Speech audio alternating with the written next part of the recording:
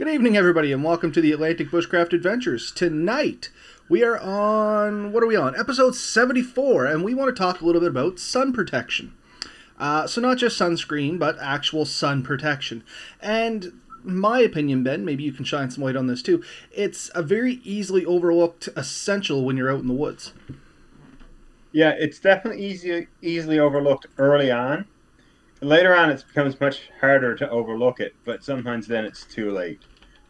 So I think we're all guilty of I'm only going to be out there for a few hours. I don't think I'm going to burn. And next thing you know, you have a sunburn or such.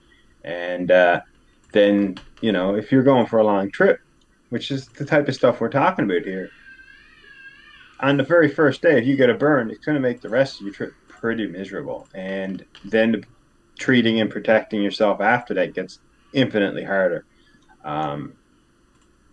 So it's definitely something worth talking about. And honestly, like with the high temperatures and stuff we're hitting now in the sun, it's very tempting to go out there without much protection on, not wearing the long sleeve shirts and stuff, and you're exposing more and more skin and risks.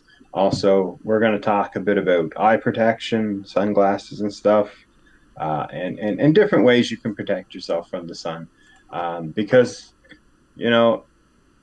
everyone seems to really want to concentrate on extreme weathers, but really a bright sunny day is a type of extreme weather, in my opinion.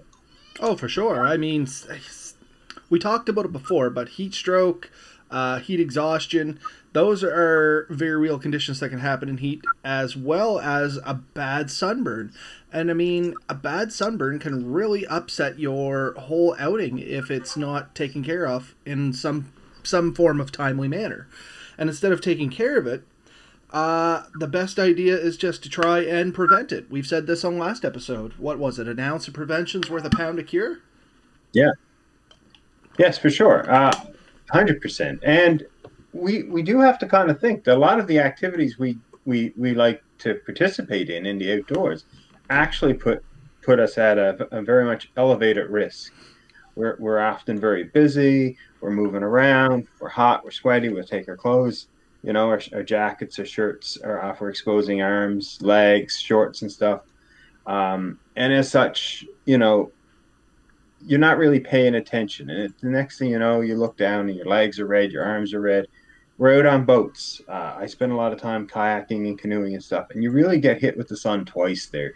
You get hit from the sun beating down and basically no shade because you're out in open water, and you get it reflecting up at you from the water. I'm not sure how much you get that way, but it definitely increases the amount of burn you get for the time you're out there. I definitely notice that when I'm out on the water, I get tanned a lot quicker. I don't tend to burn much, but skin cancer I don't think really cares. No, If you not burned at or all. tanned a lot, it's the damage you're receiving from all those UV rays, and it's really important to protect yourself from that. The first thing we think about is, of course, your suntan lotions. I mean, I'm sure you have some. This is the spray-on one. You have the cream one. I think we both Yeah, have copper tone. mine's the Equate knockoff brand of Copper Tone, but we have some of the spray one too. The only reason I go with the cream is I find I can apply it a little better, and that's just a personal preference to me. Like when I'm putting it on myself or Lily, I just find I get a little better coverage with the cream. Yeah. So, The wife doesn't like the greasy feeling on her hands, but I think she likes the spray because she feels. and that's just the thing. I mean, it's completely personal preference, and as long as it has an FPS rating for what you need it to be, I don't think there's any real wrong way to go about it. I mean, everybody should have a good understanding of what sunscreen is and how it works. The very simple explanation of it is it provides a filter over your skin for UV rays. Yeah. And you researched this a little bit more than I did. I think the SPF 30 limits like 97% of UV rays. Am I right on that? I'd have to pull them up again, but yeah, there's only a few percent difference as you go up past a certain amount. So there is quite a debate of whether it's worth buying, say, like SPF 100, which I think you can get, over SPF 50. What is the real gain you're getting there? And it's more minimal. than the difference between, say, 30 and 50. Um, Yeah, and I so, think one of the things that kind of plays into that you and I were talking about just before we came on here was something that I seen there when I was doing a little bit of the research for this was FPS 30 does block 97 or something like yeah, that each yeah, UV 97 for percent. 30. But it's people tend to not use the appropriate amount, so they're not getting the full screen protection. Therefore, if you go to a little higher FPS, even if you're not using the appropriate amount, hopefully you're still getting a good or better protection. I mean, for myself, I burn if I walk by the oven when it's off. You and I have talked about this. I mean, I burn every single time I go outside if I don't completely cover up. And I don't burn then tan and I'm good. I burn, it goes away, and then I reburn. So anybody that's in the fairer skin or freckly skin like I am, I'm sure you all know that pain. So I've gotten really good with sunscreen and some other methods that I have sitting over here that we're going to talk about for sun protection. Because, like I said, if I don't, I just burn. And it's not like a little burn. I burn and peel and blister. Like, I get extreme burns really easy. Yeah, so I wanted to make sure I had the right numbers here. So SPF 30 is 97%, SPF 50 is 98%. So 1% difference for those 20. And then from 50 to 100, so SPF 100 is 99%. So as you can see, as you go up through the numbers, the amount it blocks goes down, but it does allow, as on that chart. Did we have the chart up? I think you did. Yeah, I can pull the chart up here for you. It just, like I said, with fair skinned people, if you're planning on being out there for 3 hours, which isn't a hell of a lot of time, it says 50 or above. For darker, rarely burned skin, you could get away with the SPF 15. I personally, I think I wouldn't go with much less than 30. Really, the price is about the same. Why not go for the extra protection? I think 30 is about the minimum I buy. We buy a lot of 50s and 60s, I think, Mm-hmm. are the numbers we hit a lot. Yeah, But and that's much like us here. Melissa buys that FPS 15 because she rarely burns. And she likes to tan and that. But Lily and I were like FPS 50, 60, 100% of the time. And Lily doesn't yeah, burn. Well, she hasn't burnt yet, I should say, because we keep her good and slathered up in sunscreen. But she tends to have skin a lot like her mother and less like me, thank God. But I mean, it still works good. Why would you not take the extra protection, like you said? yeah, yeah, exactly. Especially in a condition where you could be out for 2 or 3 days and not knowing when you're going to be able to get back and deal with it. I mean, if you do burn, you definitely want to keep it covered up. You want it to allow it to heal. You don't want to continue that burn. So now, if you're going out for a hot few days, I was out the other weekend. I did start to burn a little bit early on. This was 2 or 3 weekends ago. And then for the next 2 or 3 days, I kept a long shirt on for most of the time. I tried to keep myself covered so I didn't perpetuate that burn. That basically makes you miserable in really hot days. So if you can prevent that and be able to shed those extra layers of clothing when it is really hot, it's better. So getting ahead of the game, taking that ounce of prevention is worth the pound of pain, in my opinion. Um, which kind of brings up, I guess, because I mentioned, wearing the long clothes. I mean, there are clothes with specific SPF protection. I think you Yep, I have do some have one examples. here. This is one that I use when I'm teaching the motorcycle courses. That's why it's fluorescent green. But you know what? I've actually really fallen in love with these things. I just got them a couple weeks ago. I've had the chance to test them on 2 motorcycle courses, and you have to remember during the motorcycle courses when it's like this really humid weather, it's like 36 degrees, almost 40 with the humidex. We've taken temperatures 3 feet off the pavement Yeah, because that's about where the students sit. That's the majority of their body, and we've hit as high as like 54 degrees Celsius. So I mean, it crazy. is cooking you literally.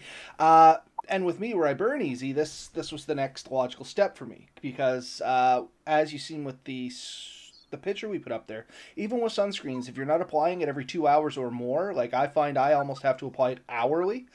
Yeah. then the protection wears off. So these things here, they're almost paper thin. Um, I still say relatively cool. I mean, I might be a tiny bit warmer than if I was wearing a t-shirt, but have not burnt yet with one on. And my normal shirts that I wear for the motorcycle courses, they're green just like that, but they're kind of that mesh material. I've worn those and burnt through them. Yeah. So I mean, my option was to wear my t-shirt, a ton of sunscreen, and an undershirt, or this paper thin little sun shirt, and this thing works great. So I wear that in conjunction with pants, a nice wide brim hat, which we'll talk about later. And I mean, it's actually worked really well for me. I just did one this weekend. You can see a tiny burn right there under my eyes and nose, and that's I think, much like you were saying, the reflection of the water coming back up on you. I think I'm catching a little bit of UV reflecting off some of the stuff and hitting my glasses Yeah. and concentrating right there under my eyes. So I have to make a conscious effort to try and protect that a little bit more because the glasses, that once again we'll talk about later, are a reflective surface and they can reflect some UV light. So, Yes. And yeah, I agree 100%. I noticed a lot of the sporting clothes you can buy now it does have an SPF rating. I noticed a lot of my kids' swimsuits and stuff when we bought them all had an SPF rating, which was great, especially for kids and stuff. So it is easy, relatively easy to get, and it's not it's a protection you don't need to keep reapplying. It's something that you have, you put on, and it's good. Where with the creams and stuff, it is great. You can take it off. You can go swimming with a lot of these, although I highly recommend reapplying shortly thereafter. But it's it is has its purpose, its pace. It's in the summer months. I keep this in my bag for sure. Not this particular can; it's almost empty, but I do try to keep some in. And with our search and rescue, when I do search and rescue, it's part of our kit list. We're supposed to have sunscreen with us. So the sunscreen for sure, your clothing. You mentioned wide brim hat. I have one here. I picked up, so we can put them on. Look super cool for all our viewers. really hard with headphones. Right. Well, yeah. So I wore this the other weekend. I went out. I was camping with Jeremy. He called me Ned Flanders. He made fun of me. I assume it was the hat. Uh, I don't know. Um, but honestly, it does. It keeps the sun off your face, your head, your ears. It does definitely offer protection. Helps keep it out of your eyes. So even if you're wearing, you're like, man, I'm not cool as looking as I normally am. I know, like for me, that's a huge deal. Oh yes, tactical does have a spot in the woods for sure. But no, wearing a hat like that, protecting yourself. This particular one, I think I mentioned to you a little while ago. It's from Wind River and it has this no fly stuff on it. Hmm. Uh, so it gave me a couple of protections. It protected me from the sun and helped protect me from the flies. And I did notice that there was less flies floating around me and Jeremy over the weekend, but that just might be because it was Jeremy. I was about to say you can't fool those circle flies. No, I was saying that. I told him that. I don't know if he caught on. And you want to know what? When we are talking about wide brim hats. If anybody's looking for a cheap wide brim hat, I know the Glasgow Canadian Tire right now is selling them for like $10, and they got a neck guard. You do look a little dorky, but man, they offer you a great protection. I picked one up for Melissa, and she wasn't home when we started, or I would have had it in here. Uh, like I said, a little dorky, but they offer great protection, and they're pretty cool. And I mean, for $10, I think maybe 15, I can't remember, but it's not that much money. You can't beat it, honestly, because I mean, this thing here, I paid almost $100 for this oilskin cap just to get that kind of protection. And I mean, these things, they may not hold up as long because that thing's almost 5 years old now.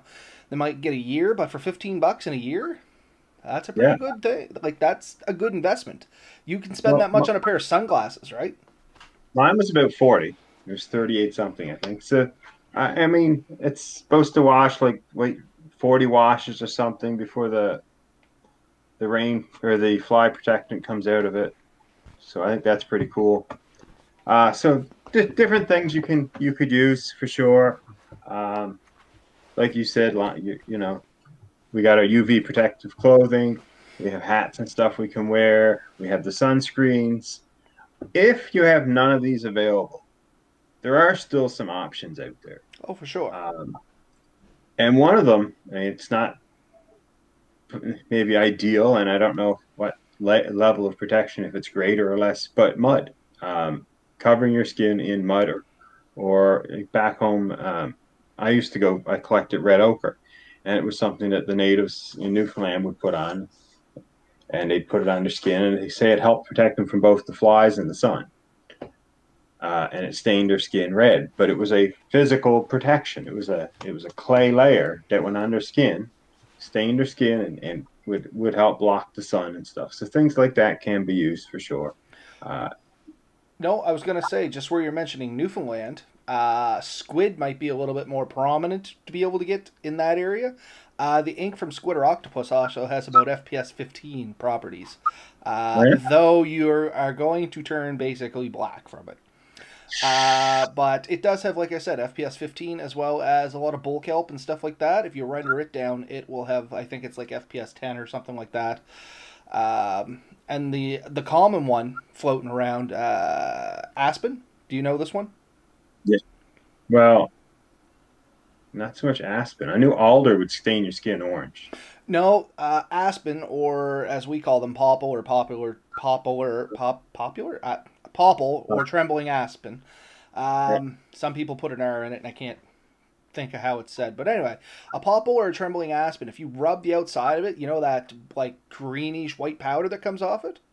Yeah. Apparently that's supposed to have properties of FPS like 5 or 10. Once again, it's not like great protection like FPS 30 or something like that, but it's definitely going to give you better than nothing protection if you do get yourself in that emergency situation where you thought you were just going out for a short amount of time and maybe got turned around, or you're just out longer than you thought. Or hunting. That's sometimes when I've used this trick to literally do under my eyes where you see going there. If I can feel that starting to tingle, I'll sometimes try and find some of that and rub on my face, and it does actually tend to work a little bit. But like I said, nothing like a commercial cream, that's for sure. No, no, for sure. So there are some options out there for sure. And I think it is important to know about them, and just to keep it in your mind. If nothing else, um, just avoid the high sun areas, which means, basically what, probably 11 to 3. Yeah, I think they've opened that window to 10 to 4 now, just with the extra UV coming through with ozone damage and stuff like that. They have opened that window from 10 to 4. But I think honestly, 11 to 3 or even like 12 to 3, Yeah. if you can avoid like the direct middle of the day, sun is directly above your head, that's still better than nothing. Yeah. So, yeah, if you're out there and you're going to be out there all day, those might be times to try and stay in more shaded areas and stuff, especially now. We talked before about the heat exhaustion and stuff. And I tell you, my wife left the house, went down to the mailbox, came back, and the dog was kind of dragging. And it's only a few hundred feet, really, Hmm. coming back. But it is so hot and so humid right now. It is unreal. It doesn't take long for it to really affect you. So it's something to definitely keep in mind. So yeah, wear the clothing, use the cream, put the hats and stuff on. Keep yourself cool. Water, hydrate. Hmm. Hydrate definitely helps. And Uh, that's the thing. When you have a sunburn, uh, sorry not to cut you off there, Ben, but when you do have a sunburn, it's important to stay hydrated because it's easy to dehydrate when you have like a good full body sunburn or a lot of body sunburn, because a lot of your internal fluids and stuff go into repairing that big surface area, and it's real quick to dry out, and before you know it, you have a secondary problem now of dehydration. yeah. Well, and a good sunburn will blister. Like not a bad A sunburn bad will blister. sunburn will blister. But yes, good, bad, sort of interchangeable sometimes.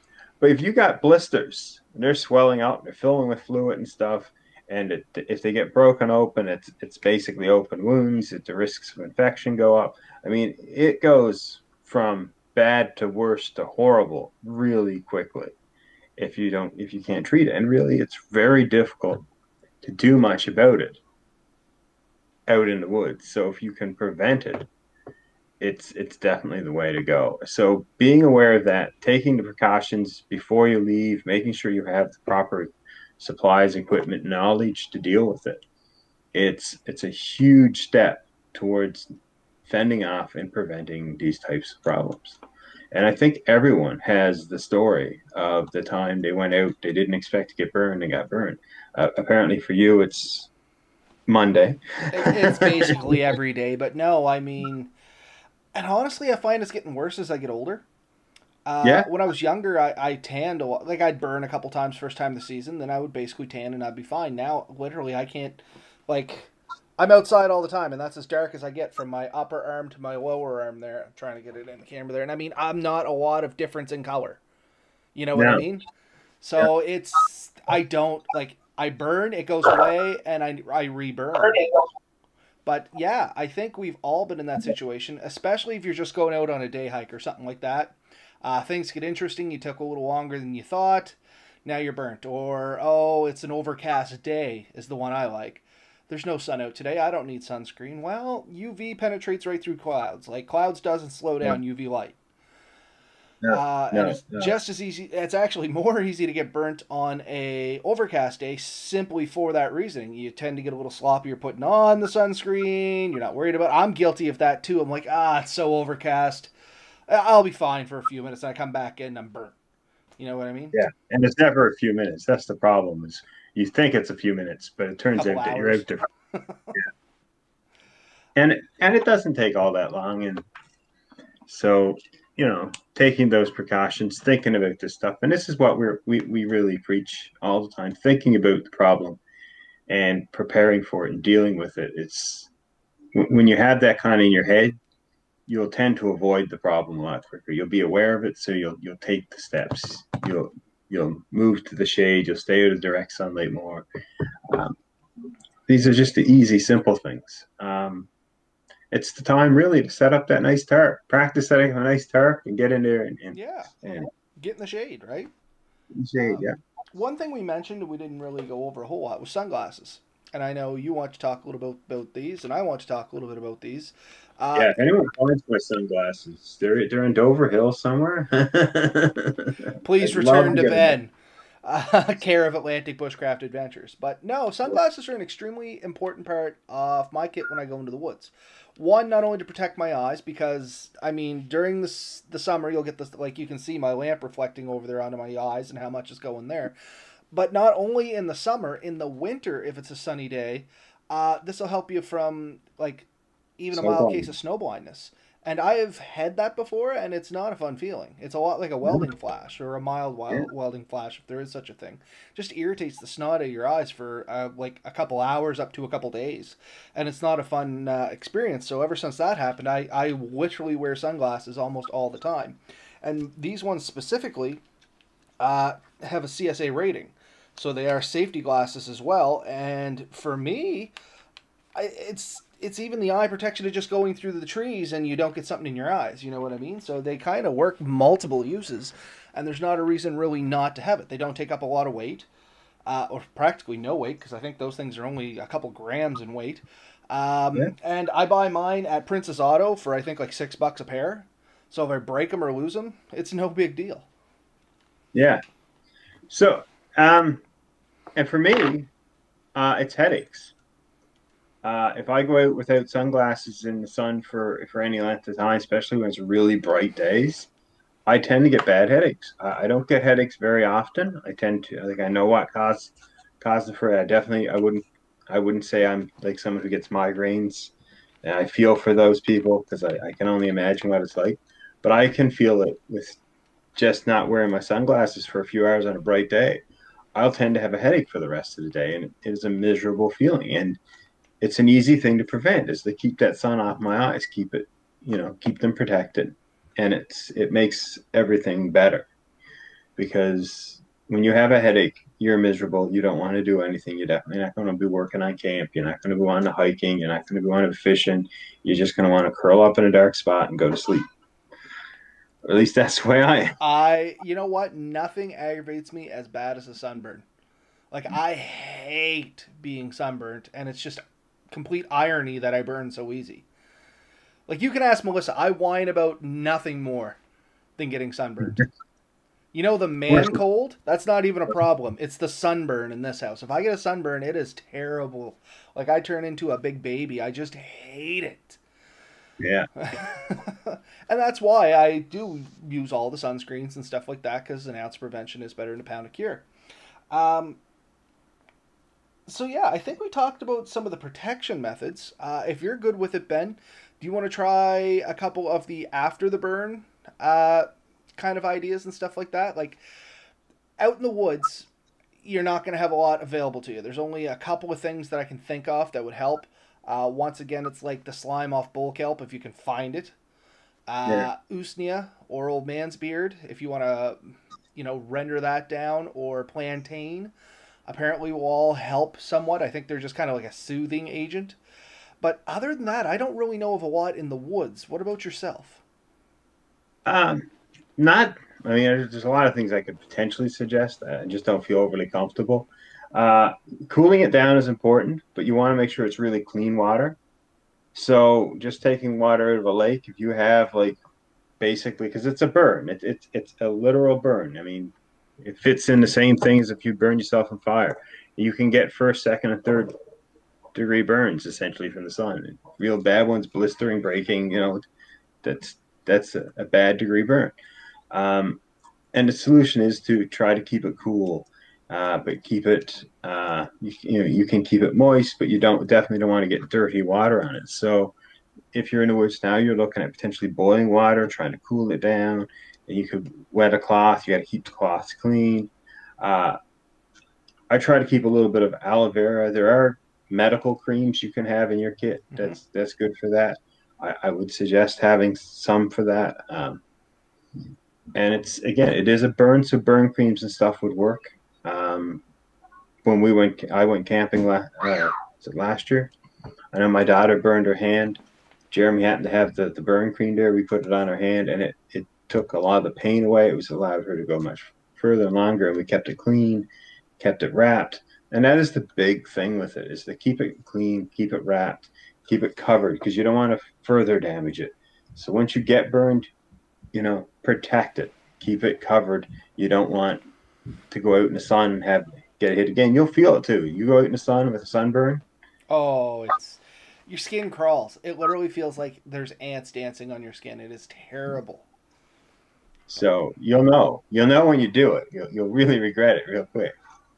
Um, Much like yourself, I kind of forgot about the burn cream. I do keep a little bit in my first aid kit. I try to keep one burn dressing and one little bottle of burn gel. The burn dressing is more for a severe burn if you accidentally burnt yourself on a pot or something like that around fire. And the burn gel does tend to work good. Unfortunately, with sunburns, they generally affect a large area. So yes. both of those things are pretty temporary if you're trying to, say, cover your entire back. I mean, my Yeah. little bottle of burn gel might do it once, twice if you're lucky, and then you're kind of up the creek without a paddle. The burn dressing's only this big, so it ain't going to do much for you at all. You know what I mean? Like, No. so yeah. Now I was out fishing with Gary a couple weeks ago. That's when I got burned, and the worst spot for me was one collarbone. Mm, the side facing Believe it. the sun, probably. Probably, yeah. I mean, my arms got a tiniest bit red, and they were a little warm that night. The next morning, they had cooled down, and they were much more of a tan. And my legs were similar story. Yeah. Um, but no, I did feel that on the one collarbone for quite a while. So it just happened to be the way I was fishing and stuff, and I had that one kind of open. And I consider myself getting away with easy, and I would have easily been able to use like a patch or a cream on that. But yeah, if it was like a whole leg or your whole back, that's a large area to be covering and protecting, and it becomes super sensitive. So even like walking through the trees and stuff with branches and stuff slapping and scraping it would be agonizing. It would make getting out of the woods an excruciating. So I'll give you a little story. It's nothing more than a little story, but it fits perfect into this. When Melissa and I were still dating, we had gone for a camping trip up Indian Lake, Weaver's Mountain. If Yeah. anybody knows the area, Weaver's Mountain's about halfway from Antigonish, Glasgow, just across from Kensieville. Anyway, there's a lake up there. We camped there. I took the boat out. We were out on the boat. No sunscreen, no nothing like that, of course. And we both burnt bad. And on the way home from that camping trip, if anybody remembers when the propane truck went off the road here in, I think it was Broadway, that's our fire department district. So we spent the next 2 days in bunker gear, crawling around on our legs that have been sunburnt to snot, spraying water on this truck until all the propane got pumped off. So, I mean, it was not a pleasant experience. It was probably one of the worst, most miserable experiences of my life. And I've done some real stupid stuff, so that's saying something. You know what I mean? Yeah. Yeah. Like I've stitched my wrist, I've stitched my knee, I've done stuff like that. I'd do that 100 times over from going through that again, because it was just non-stop misery. There was no getting away with it or away from it. As you started to sweat, it would go into the sunburn and it would irritate it more. As it irritated more, you try and dig at it more. As you dug at it more, you'd irritate it more. It was just this vicious cycle if you couldn't get away from it. You know what I mean?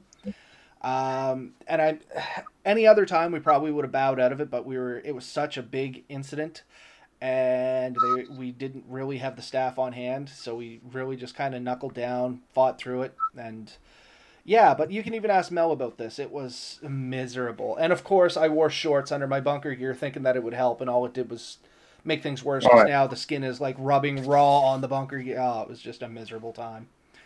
Yeah, you want like the softest, silkiest thing. And I use the word silk or satin, something very cool and soft to put over it. Really, that's what I find, anyways. Not so much having dealt with my own burns, because I haven't burned a lot, but I've definitely known a lot of people that burned. I've tried to treat it. I've put the like covered people in the aloe vera creams and try to cover their burns for a few days so that they can heal.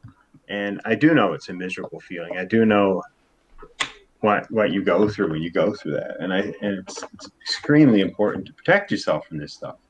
And I don't think we can say this enough. I think we've said it a lot, but we can't say it's vitally important, especially in the times of the year where you do have more and more skin uncovered, to make sure that you've protected that skin. Come the winter, you can still get sunburned.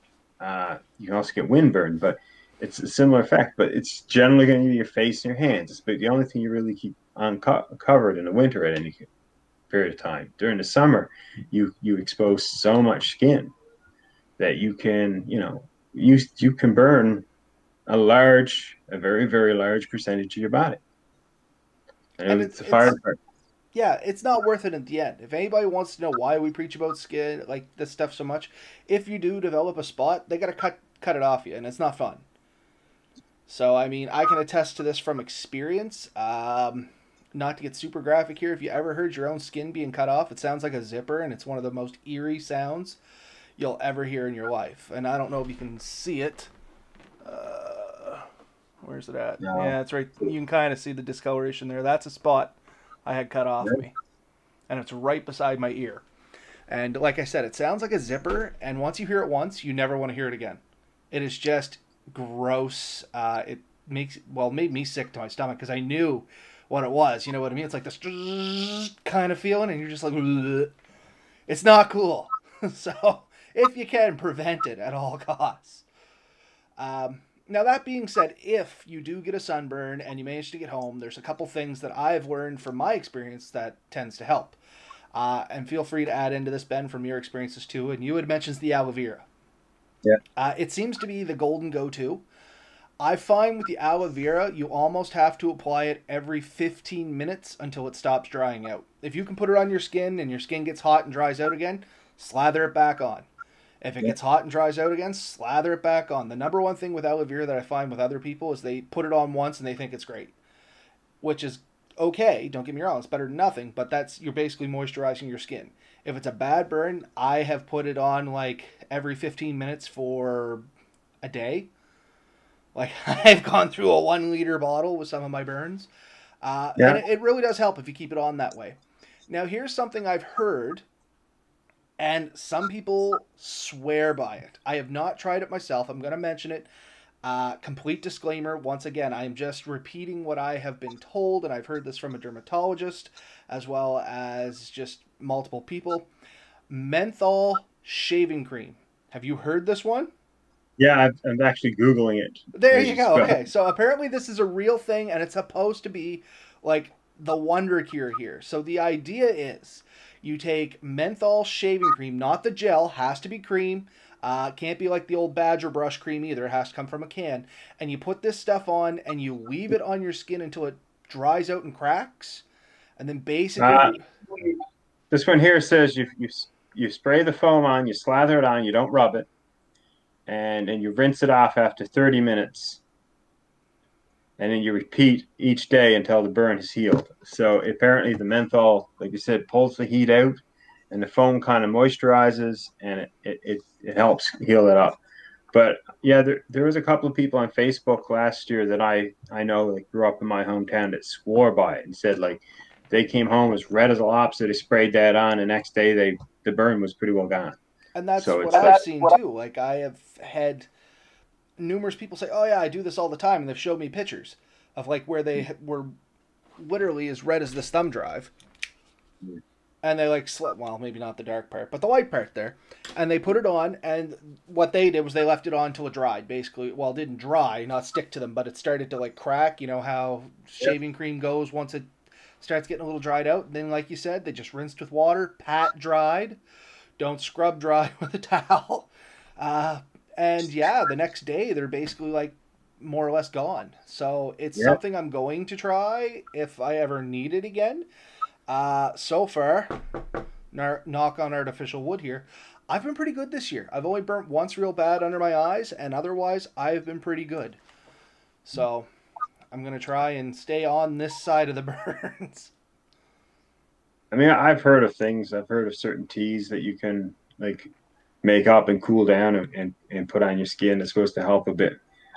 Take all that with a bit of a grain of salt. But these are methods that have seemed to be tested and tried, and people really swear by. I've used aloe vera. I know it offers an instant relief because of the cooling effect. I've heard if you put it in the fridge before you put it on, so it's already cooler, that seems to help make it feel better. So I think that's a temporary feeling, like once it warms up. But yeah, I could see that. And for what it's worth, if you have an aloe vera plant, I have yep. found the aloe vera straight from an aloe vera plant tends to work better than the bottled stuff. Now that could be all in my head, but with my experience, it tends to work better. Don't know why. Well, I don't have an explanation for it. But if you take the aloe vera, you split it, you scrape the stuff out, and it kind of comes out like a jelly. It tends to stay on longer, maybe what it yeah. is. Like it doesn't dry out as fast because you're using that jelly. That really works good for me. Unfortunately, I killed my aloe vera plant because anything I touch, if it grows, dies. So Yeah, I you do have haven't to been get allowed, another one. you haven't been allowed to touch your daughter in years, have you? No, no, we stay a safe distance apart. One broom handle apart, and that way there's no harm there. But no, literally, if like a plant, any kind of plant, people will be like, "Oh yeah, you can throw these seeds on cement and they'll grow." Buddy, I can put them in the best ground you have around and they won't grow. So I Crazy. am not a gardener at all. Mel has a good luck on it, so I usually let her deal with the Yeah. plants. Huh. Man, I'm sweating here, just sitting here talking. It's Well, that's like crazy. me. I had to close the door because the girls just got home and there's no air conditioner in here. I got the ceiling fan on, but as you can tell, I'm starting to get pretty warm myself. So I think that's about all I want to say on sun protection. I mean, it's kind of a small subject, but a really important subject. And there's really only a couple ways that you can help it, or there's only a couple ways you can prevent it and help it. And I think we covered all of them that I can think of.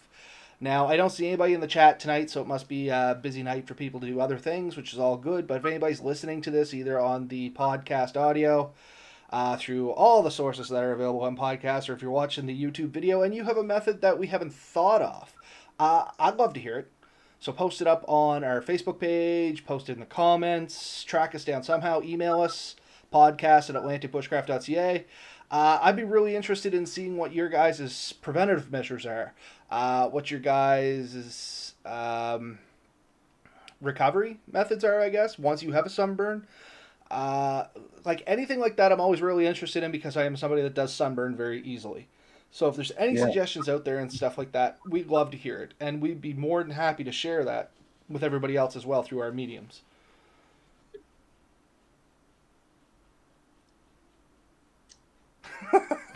I just didn't I just know if you wanted enjoyed. to add anything in there. Sorry for No, the I was just awkward enjoying the silence. silence there for a second. I was going to see what would happen. No, no. I think we really did cover this subject. It is a relatively simple subject. I think it's a subject that a lot of people really do understand, but it's an easy one to forget about when you're packing your gear and stuff. I mean, we're always thinking about the food, the shelter, the sleeping bag. We think about things like that. We think of the big first aid kit. Well, what if I cut myself? But it's an easy one to forget. It's an easy one to just I'll be okay. But it's also one of the easiest to prevent, and it doesn't take a lot of effort and stuff. And sometimes a few minutes of discomfort with a longer shirt for a few hours longer than you really would have liked, or just to wet your clothes and just let it dry to cool you down rather than expose that skin on a really sunny day when you know you've already gotten a lot of sun might be the better method. Hot, dry days, you're going to dry out quick anyways. So I don't mind getting my clothing a bit wet on days like that. On a cloudy, miserable day, you get wet. It could take days to dry some of your gear out. So you definitely want to be more vigilant in those situations. Uh, when I was camping last weekend, we joked that if it rained, it would actually been a nice thing, right? Yeah, it was really hot, and I mean we're going through another spell now where it's really hot and humid. If you got Yeah. wet today, you'd still be wet now, and you'd be into like some of the things we talked about last week, like you'd have some swampiness going on and some chafing for sure. Yeah. Yeah. I got to. I will report. I had none of that last weekend. Proper hygiene, right? See, it's important. Um, so the only thing I want to tack into this is hopefully Melissa and I are planning to try and get out sometime this weekend, and if we do, potentially some videos coming in the future. We do have some products we want to test. We got 2 sleeping bags and a couple other things we're going to report back on, and hopefully there will be at least some interesting videos coming up on the YouTube channel. Yeah, I got some stuff, at least some photos and stuff I'm going to get out there. A couple little short clips and videos. I don't know if it's going to go into a nice video or not. I did try to do a good job with it. And I also managed to lose a good pair of sunglasses. I know, and I'm the one who, put things away. I stopped to take like a closing out video where you're heading away from the campsite and stuff. And the other two guys, they were wandering around, know what they were doing. I stopped paying attention to them, and I sat down on the rock and I took the camera out and I was trying to do my outgoing video. And then they came back. We were trying to figure out which way to go. There's multiple ways out of here, and we got, I don't know, 300-400 meters away or so, and I realized, I mean, and in that terrain, I mean, I think I sent you some pictures, right? I mean, it's just rocky, hilly terrain, lots of valleys and cracks. Going back a few hundred meters takes a few minutes. Like it's rough terrain. I walked all around that hill. I couldn't find it. I said, these two guys are waiting under in the heat and the sun. I'm just going to head back and forget it. So there goes the glasses. Um, the wife will have to be mad at me. Just because he's not here, I blame Jeremy. It's all Jerry's. It's always Jerry's. Even when he's not there, it's generally Jeremy's It's fault. definitely Jeremy's fault. If anybody's wondering who we're picking at, it's Lone Wolf 902. Be sure to check him out on his YouTube channel as well. We have a lot of fun. We poke a lot of fun at him. And it's all in good stride. Jeremy's actually a really good guy. Don't misunderstand. But it's Yeah, Jeremy's fault. it's definitely Jeremy's fault. Yeah. Anyways, yeah. So, like we always say, get out there, try some new things. Do it safe. Make sure you take the proper precautions. Let people know where you're going. All that jazz. We always say it, and it's definitely not our fault if something goes wrong. It's Jeremy's fault. Remember that. Jeremy is the bushcrafting scapegoat. You heard it here Yeah, first. at least for Atlantic Bushcraft Adventures. And especially when he's not here to defend himself. I mean, that's the beauty of quiet nights. We can say whatever we want and nobody finds out until tomorrow. Yeah. But anyway, I think that's it for me on sun protection. And unless you have anything else, Ben, No, I'm good. all right. Okay, I Mark. hope everybody has a real good night. And we'll see you next week, hopefully with some new stories, new topic. And once again, if you guys have any concerns, questions, comments, suggestions, let us know. We already mentioned how to get a hold of us, so please feel free to do so. Have a good night, everybody. At all.